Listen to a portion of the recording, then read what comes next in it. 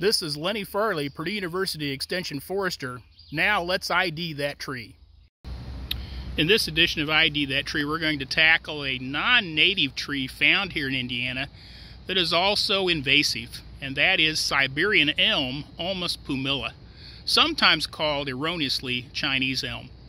Siberian elm was planted ornamentally as, in some cases, a replacement for American elm because of disease issues, but is really a poor landscape tree and has become invasive through the wind-blown seed that can scatter across the countryside, producing rapid seedling growth. Leaves are alternate, simple.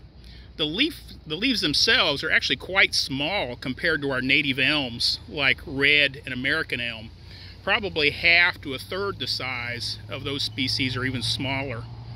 Twigs, when they're mature, tend to be gray with darker colored buds and are very fine, as is the case with many of our elm species.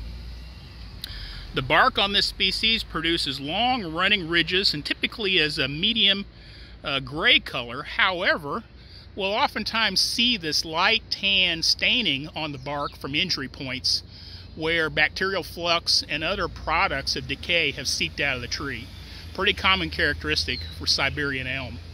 It is also relatively weak-wooded and therefore subject to damage in storms. This tree does spread on the landscape, producing lots of wind-borne seed that can grow rapidly in exposed soil areas or wherever there's a little bit of sunlight.